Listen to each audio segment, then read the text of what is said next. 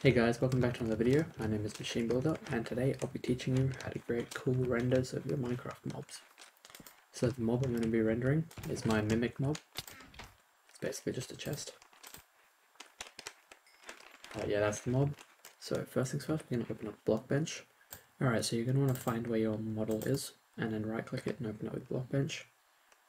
So now that we have the mob in here, I know it looks a little bit funny, but that's fine.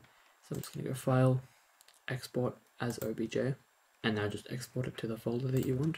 I'm going to call this mob.obj, and I'm going to put it into here, just somewhere I know. Now close Blockbench because we're done with that. Now you open up Blender, which you can actually go ahead and download from blender.org.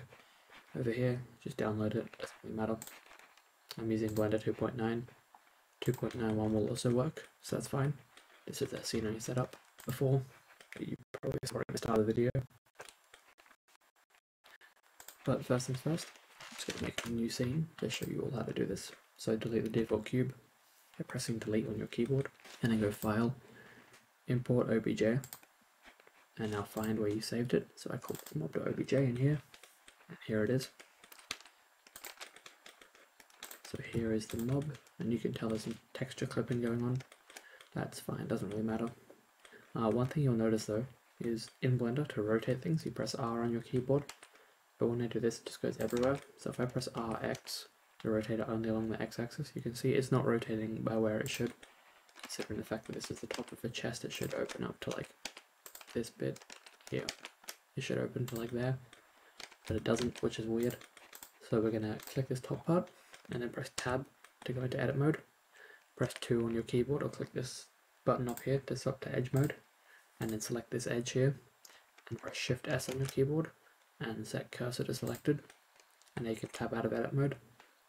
So you can see this little thing over here on this edge, which is where we want it to rotate by. So when right click, set origin to 3D cursor, and now if you rotate it, it'll move on that correct axis and on that joint. And another thing you'll notice though is that the teeth are not moving with the chest. So if I just look to here, teeth aren't moving at all, they're staying there. Looks a bit weird. Another thing you'll notice is the texture is very blurry.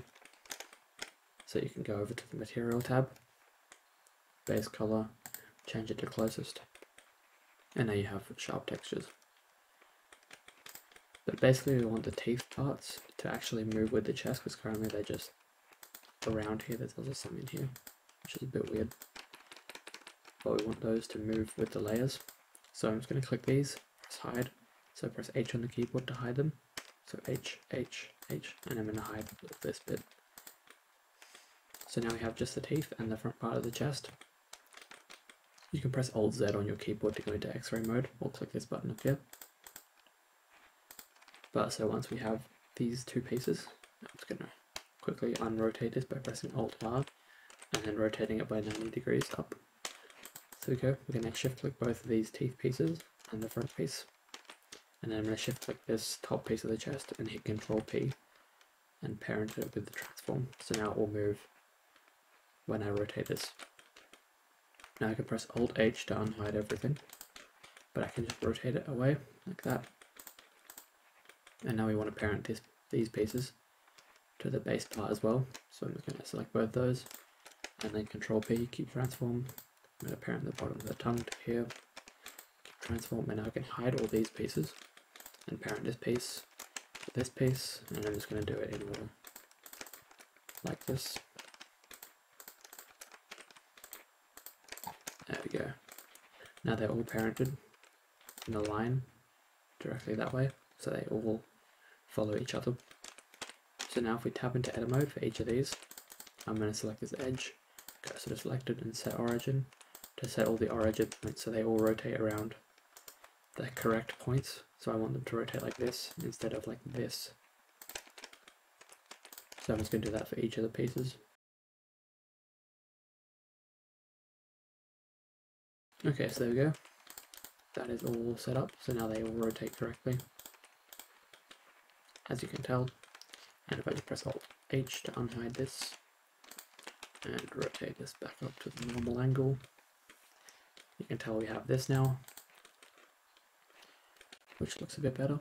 Obviously one thing you need to do, Blender starts by default in Eevee, so you'll see something like this, which will not give you accurate reflections. So what you can do is over here swap to cycles, and then you get better lighting. So you'll actually get reflections this time. So I'm just going to set up a little action shot. Another thing you'll notice actually, before we continue, there's transparency here. So we're going to hop over to the shading tab up the top, and then over here we're going to press Shift A, type in transparent to add this node in, and if we swap that over and swap to rendered mode, you'll see we just get very weird things, which is not what we want. So we're going to put that back, chuck in a mix shader, and mix these two, and then mix the alpha value. Use this alpha to control the mix, and swap those around, so now we get actual, basically it's transparent where there's alpha in the image. Alright, so here we are. We have our model set up correctly, and I'm just going to reset the 3D cursor, so Shift S, cursor to world origin. I don't know why it's moving up, there we go. And now I'm just going to press Shift A and add a plane, and scale it up a little bit. Tab into edit mode, select these two edges, and hit E and then Z to extrude it upwards. And then select these edges and bevel them, so you can Control B and then move the mouse to change the size, and use the scroll wheel to increase the resolution. So I'm just going to do that. Right click, shade smooth, and then I'm going to grab my camera over here and hit 0 on my numpad to go into the camera, and then press Shift tilde, the button beside the 1 on your keyboard, to move the camera. So you can use WASD, E, Q, and Shift to go faster to position your camera. So I'm just going to set it up here. And then I'm also going to go to the output tab and change the resolution to 1080 by 1080 to have a square picture. And I'm just going to move this. And as you can tell, top part is not moving with this part. So click this, shift click this, parent, keep transform. Now the whole thing is 1, which is correct, which is what we want. And now I'm going to go to the camera view, press R twice, so RR. And now we get this mode of rotation, so I can rotate it like that. Position it about there.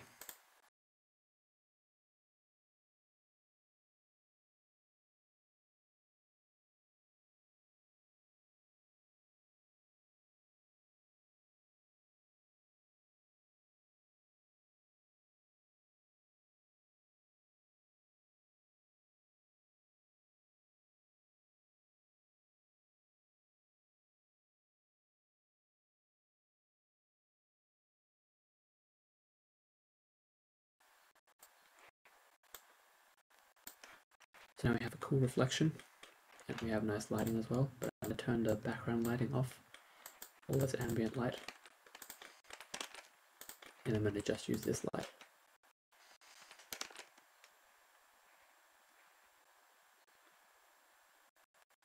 Just about that to get some cool reflections and shadows. And I'm actually going to increase the radius of this light to make it a little bit softer. So now we have that, and then I'm going to decrease the power to make it more in the dark. Another thing I'm going to do is duplicate the light, put it over there by hitting Shift D and then just moving the mouse. So this light, I'm going to make it blue, and this light, I'm going to make it yellow, just to give some contrast. So now we can press F12 on the keyboard, and as you can tell, it looks much better than it did before. And you can then press Image, Save As, and save it to wherever you want for that render. That is how you create cool renders of your Minecraft mobs in Blender. And so if you like this video, make sure to like and subscribe. And if you really enjoyed it, please do share it, because that helps me out a lot, especially since I need a certain amount of views in the next 3 months, which I'm trying to reach with a goal to set. But thank you for watching, and I will see you in the next one.